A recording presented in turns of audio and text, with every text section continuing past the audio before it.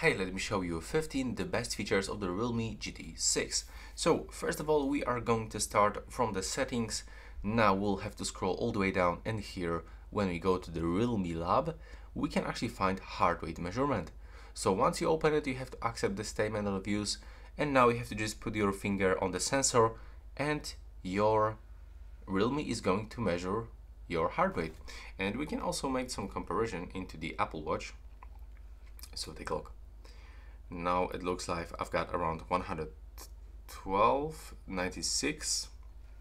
Okay, it actually showed me 108, but here I can find information on my Apple Watch that currently is around 80.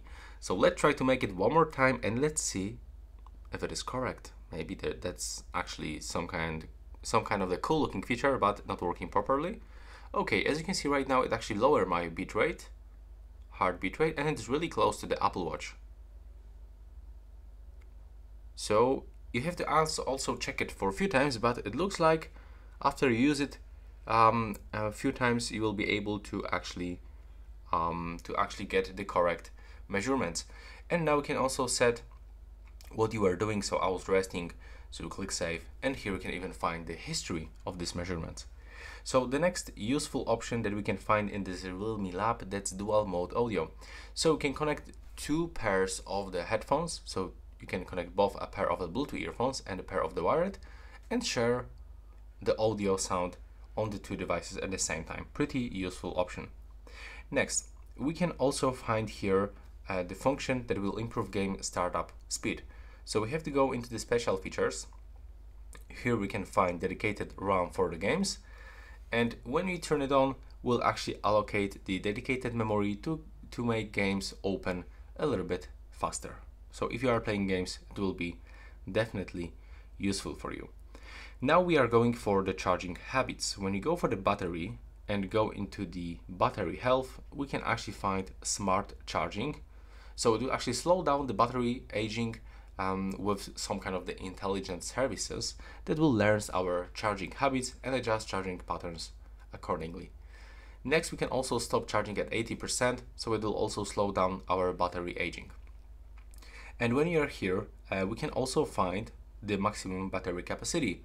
So this is actually the battery health. Yeah, probably this is the first Android smartphone where you can check the battery health. Really nice and useful and informative feature. And when you are in the battery, you can also turn on the GT mode that will actually significantly improve the phone performance.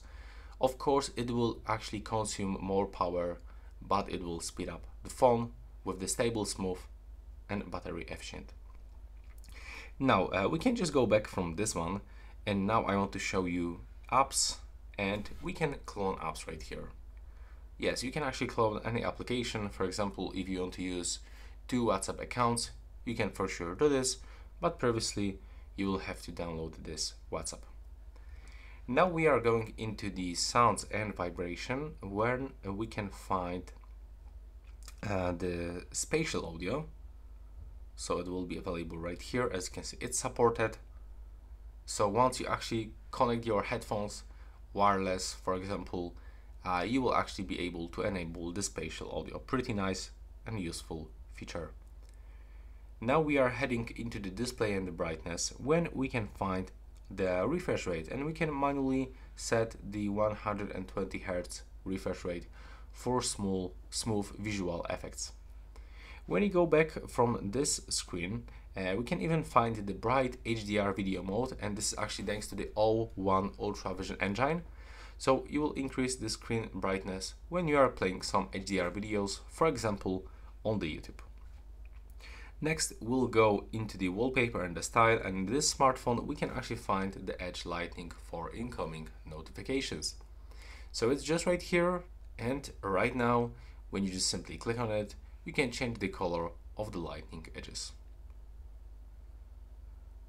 In the next place, we'll be able to, of course, enter for the always on display with a lot of different presets.